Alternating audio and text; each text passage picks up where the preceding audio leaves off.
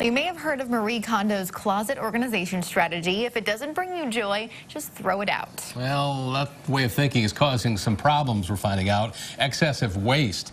And that's a problem for many folks that are turning to new clothing trend. Karen Travers today showing us why recycled clothing is on the rise. Nedra Pickler was overwhelmed every time she opened her stuffed closets. I bought an extra closet to hold all the clothes that I owned, but now that I've embraced used clothes and renting, this is all that's in it. A black blazer, a pair of jeans, that's it, after Pickler purged her wardrobe.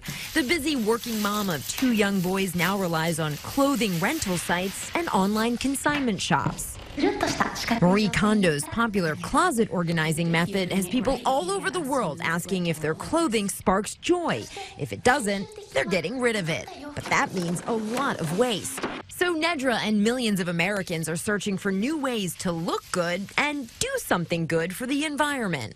We just consume too much, and this generation, they're not waiting. They're not waiting for somebody to tell them what to do. They're taking action. Business is booming for rental and clothing resale businesses. Rent the Runway began as a place where women could rent formal wear for special occasions. It's expanded into brick and mortar shops and a subscription service for everyday and workwear. For $159, you can rent designer clothes, 4 pieces at a time. Really, it's very quick, so you can order something one day and it is here on my front step the next day. For those items you can't rent, shoes, workout clothes, there are online resale shops where you can buy and sell used clothing. Think Goodwill, but high-tech and trendy. These shoes can run almost $1,000, this particular brand. So it's a very high-quality shoe, but I got them for $75. Pickler told us when she opens that giant empty closet, she feels lighter, unburdened.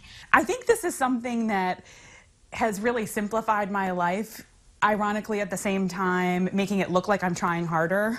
And who doesn't want that? Karen Travers, ABC News, Washington.